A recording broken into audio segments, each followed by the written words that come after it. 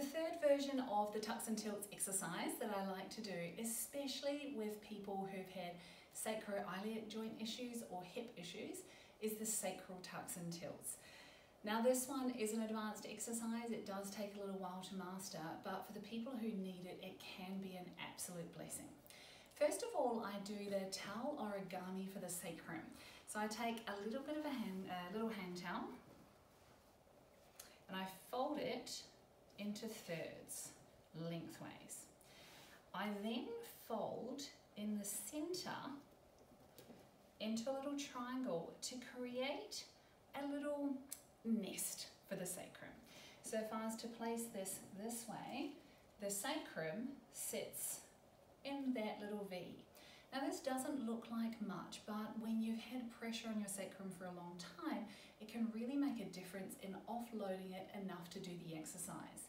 It can also be a really restorative position. I have also been known to stack 2 yoga blocks and rest the sacrum in between to release pressure in there when I used to get a lot of pain around the sacrum. So first of all, we're going to set up with that. Next, we're going to go through oscillating the sacrum. Now, a lot of people don't think that there is much movement in the sacrum. As a therapist, I treat it all the time. There's often issues if one side is stuck or if there's too much movement.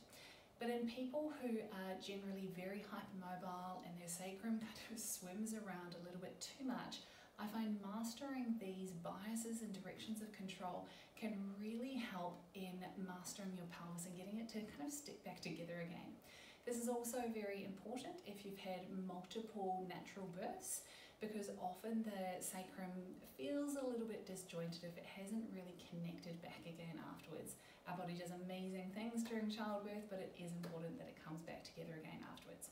I just wanted to show on the model what movements we're going to do, because sometimes it's a little bit hard to wrap your head around. During this whole exercise, we're going to try and keep your ilium, these bones of your pelvis, still, and we're going to get a little rocking of the sacrum this way. So I have my fingers on my hip bones, front hip bones, then we're feeling this little rocking of the sacrum here.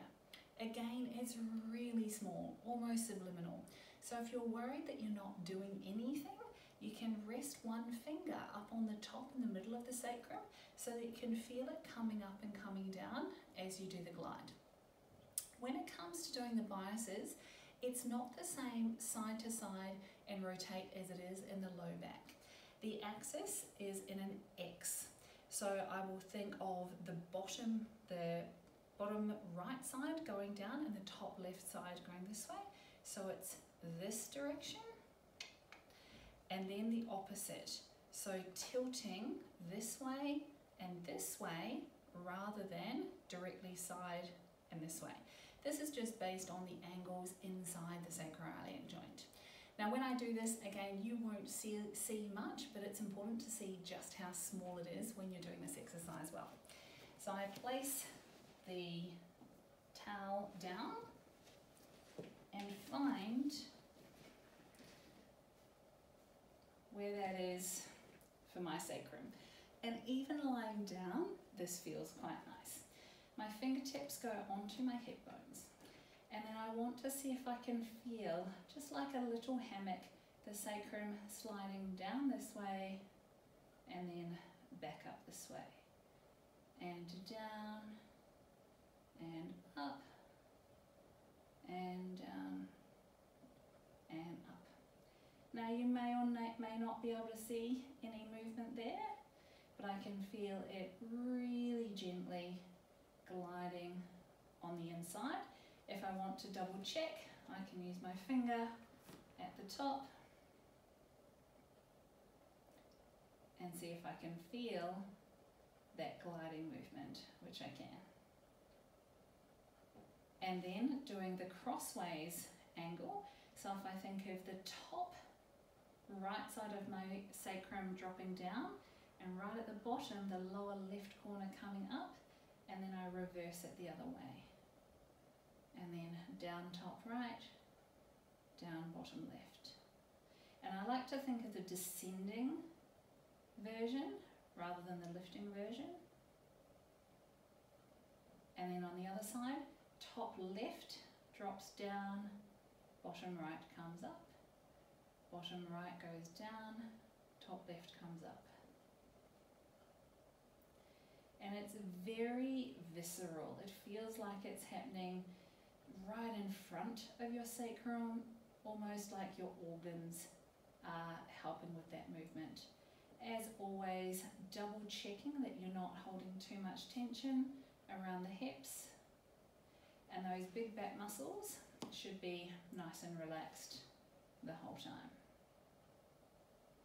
And it feels really lovely and almost meditative to do once you've mastered it.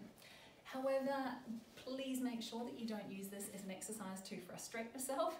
Make sure that you've mastered the regular tucks and tilts and the micro tucks and tilts before trying this one. You need to have a really good representation and feeling of this area in your consciousness before you start trying to do these super subtle movements. So if the other ones are still a little bit tricky, keep an eye on those first. But if you are used to working with your pelvis and you're really wanting to kind of dive in a little bit more deeply, this is a great exercise to do. This is also wonderful for high-level dancers, for high-level adage, especially holding an attitude or your arabesque. Freeing up this area and mastering the control of your sacrum within your pelvis can give you a huge amount more range. So I look forward to hearing how you go with that. Talk to you soon.